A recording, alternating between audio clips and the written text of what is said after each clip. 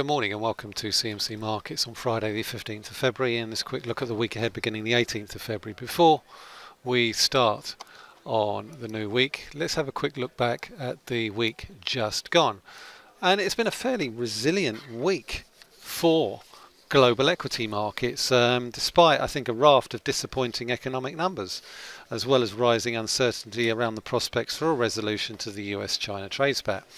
The likely outcome from the talks looks like it would appear to be a memorandum of understanding between China and the US, which would outline further areas for discussion with a view to that being ratified, along with an extension to the March the 1st deadline for a potential increase in tariffs in order to create a framework for further discussion in the coming weeks.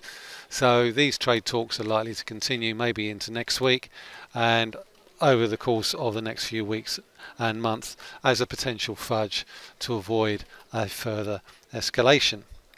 What we've also seen this week is some fairly disappointing economic data, but rather perversely I think that's probably acting as a little bit of support for equity markets, because what it means is that ultimately central banks will put on the back burner any further sort of items to tighten monetary policy going forward, and instead probably lean more to the dovish side.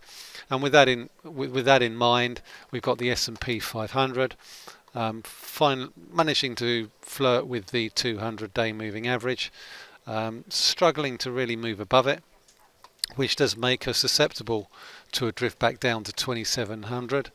But ultimately there is also a larger resistance through these peaks here around about 2820, which were the highs in October or November last year. So we are still finding support at progressively higher levels. We've got a tweezer top at 2762 on the daily charts, which we really need to get through to push up to 2800. We've also seen that additional Chinese stimulus is already starting to show up in some areas of the Chinese economy, while here in Europe the debate is shifting back to what extra measures the ECB can unlock in the face of declining economic activity. If we look at the latest GDP numbers out of Germany, Germany narrowly avoided a recession in the second half of last year, with Q4 GDP coming in at 0%. Which follows on the back of a 0.2% contraction in Q3. So economic activity in Germany remains very, very weak. PMI data that we've seen so far in January continues to support the fact that we're seeing very little evidence of a rebound in economic activity, which means that this week's flash PMI numbers for February are likely to be fairly instructive in terms of whether or not we're going to see a February bounce. The ECB has been calling for a rebound in economic activity and been saying that the slowdown has been temporary for over a year now. Thus far we're still seeing no signs of any sort of pickup in economic activity, despite the ECB continuing to hang its hat on the fact that we will see a pickup as we head into Q1. So another weak number here for France and Germany. We saw some very weak services numbers as well because of the yellow vest protests in France. They're likely to continue to act as a bit of a drag, and the flash PMIs, which are due out on the 21st, will either support that synopsis or they will show some signs of a little bit of a February pickup. Looking at the DAX, it's managing to hold above this 11,000 level. We did briefly push below it, but we've managed to rebound back above it. But ultimately this price action doesn't look particularly supportive of a strong rebound. We do need to see a move back above the highs of this week and the highs of the week before to look at retesting this downtrend line here. It's a similar sort of story on the FTSE. FTSE is slightly better in terms of being fairly well supported. We've managed to consolidate back above this series of peaks through here around about 7180, 7190, currently above 7,200.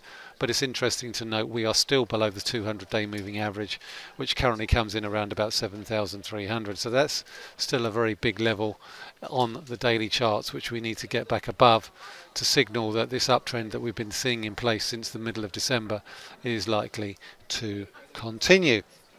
Another thing to keep an eye out for this week is the latest Fed minutes. These could offer additional insight into a Federal Reserve which has undergone a significant volte-face in the last couple of months. I mean, we only have to look back at December to see that we got a very hawkish Fed, and the recent decision in January was a significant about turn. And while it had been widely signalled by various policymakers, the contrast in tone, was still very surprising, because not only did US policymakers signal a lot more caution, they also went as far to signal they might well be done in terms of the recent rate hiking cycle, as well as being more flexible when it comes to balance sheet reduction. That tone, or that change in tone, makes an awful lot more sense when you look at those US retail sales numbers that we saw this week. A decline of 1.2% in December is the worst monthly fall since 2009 in a decade, and maybe the US economy is not looking as robust perhaps as people perhaps thought that it might be. And this was before the US government shutdown. So if December has posted a contraction of 1.2%, what does that mean for the January numbers when they come out? It's a significant wake-up call for US investors as to the resilience or the robustness of the US economy. Wage growth still remains fairly solid, as do payrolls growth, but it seems to me that the US consumer is starting to rein back its spending, and that could be significant for US GDP going forward. What else have we got for the coming week? Well, the pound has looked and continued to remain fairly weak, despite the fact that economic data, by and large, while not ripping up any trees, still continues to remain more positive than negative. The UK economy continues to outperform its European peers. The pound continues to remain weak, and when you look at the politics in Westminster, it's not really hard to see why. Shambolic doesn't even begin to describe it. That being said, we've got the latest wages and unemployment data for the 3 months to December coming out on the 19th, and they are likely to remain fairly positive. One of the things I would say is that we've heard an awful lot in the mainstream media about job losses and an economic slowdown. Thus far, they haven't shown up in the unemployment rate numbers.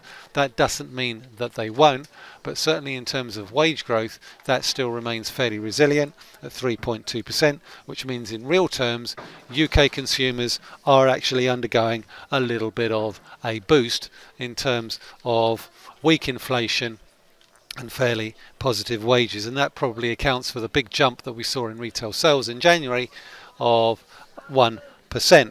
Which beat expectations of a 0.2% rise. So there are grounds for optimism if we can just get past this Brexit farrago.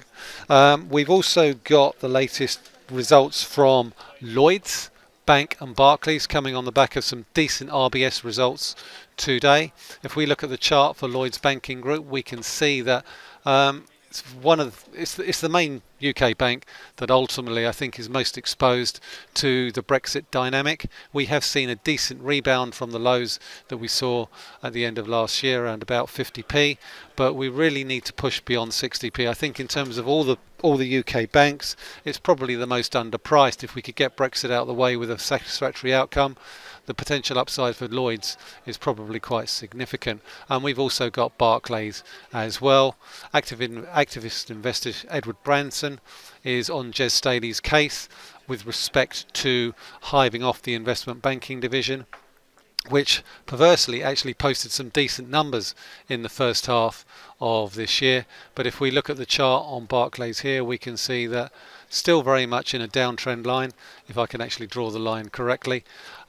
Still very much in a downtrend, and as such I think we really do need to see some decent numbers from both Lloyds and Barclays to signal further gains for both of these stocks. Other items to keep an eye out for, we've got results from Reckitt Benckiser, 4-year results on the 18th. We've got Walmart's Q4 results, Cheesecake Factory and Dropbox. So that's it for this week. Thank you very much for listening. It's Michael Hewson talking to you from CMC Markets.